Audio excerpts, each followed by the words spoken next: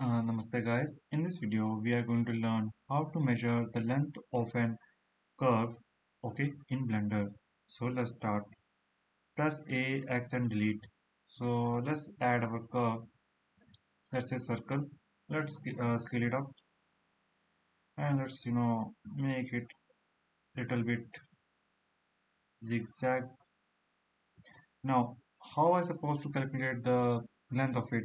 So if you are on YouTube or Google, you will find that some of do coding or complex things. So I'm going to use something called geometry nodes. Let's see how to approach it. Click on new and click on add mesh and let's add a text. So click on new and first thing that I'll do is click on here and what I want object info shift A curve length.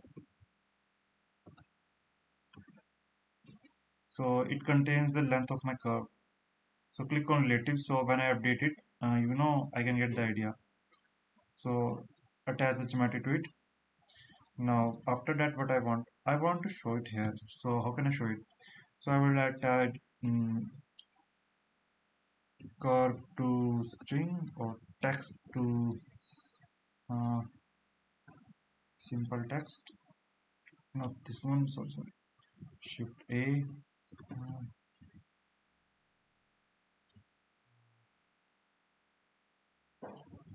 curve to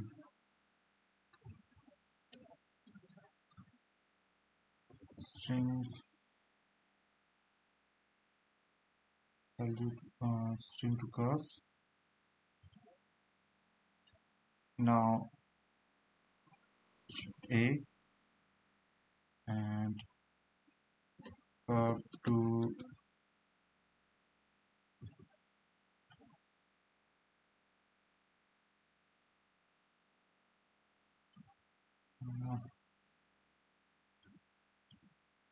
I want to attach curve length to the string. So how can I do that? So shift A value to string. So attach the value. It go to the string. Notice my value is there, but it is exactly 29. The answer is no. So let's increase its decimal value. So higher the value increase, you can better the length. Now if I change the length of it, for example, select this point and press G.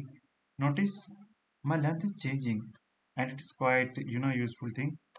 Now make it more better. So let's add shift A uh, curve to mesh, curve to mesh, shift A extrude,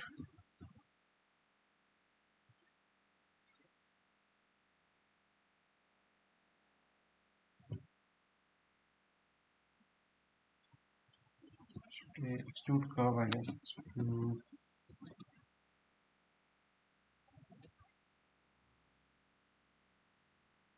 fill curve.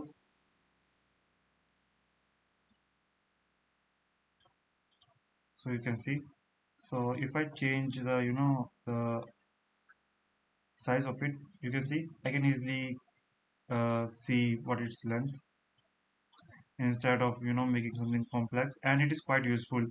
Now some people might wondering where is the use of it. It is very useful to know the curve length, and you can use it lots of places. For example, if you want to animate something, uh, your wheel rotation, and you want correct wheel rotation, then curve length will be very useful for you.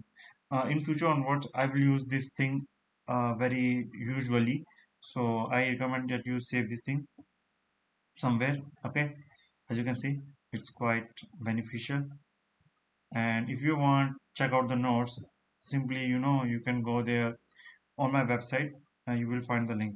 So I hope you learned something from this video. If you have any kind of doubts and queries, feel free to ask. Thanks for watching and have a great day. Namaste.